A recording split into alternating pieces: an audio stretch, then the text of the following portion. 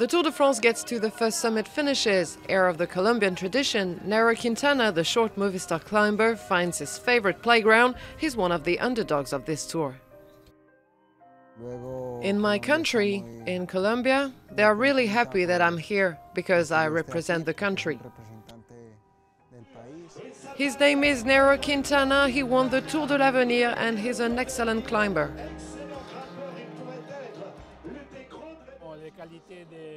Nairo's qualities are in the mountain.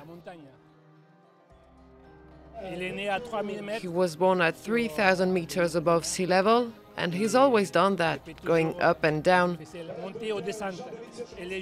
He's young, and today he's Colombia's hope.